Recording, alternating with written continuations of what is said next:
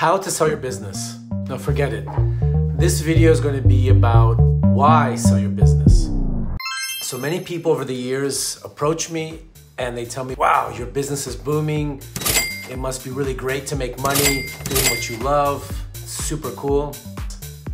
But be realistic. Look at the word business. Busyness. It means being constantly busy. What does business mean?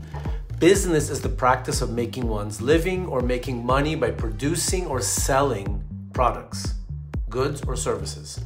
It's also any activity or enterprise entered into for profit. What's busy? Busy is having a great deal to do. You can make great deals in business or bad deals.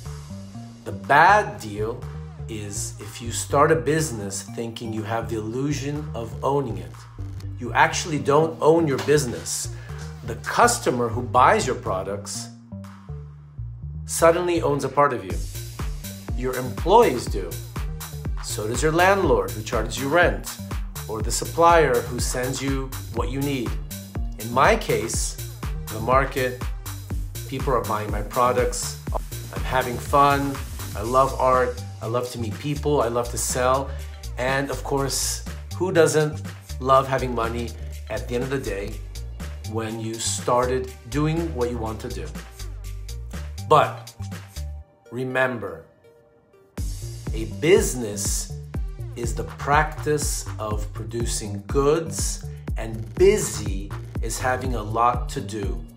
So if you want to be an entrepreneur, keep this in mind. You need to wake up at 5 a.m. You need to answer emails. You need to pay bills, do accounting. You need to answer phone calls when you want to do other stuff. All of this happens when you're a small business owner and you don't have a manager, a secretary, all of these things. So essentially, you're wearing many hats at the same time. So you're a manager, you're in marketing, you're in production.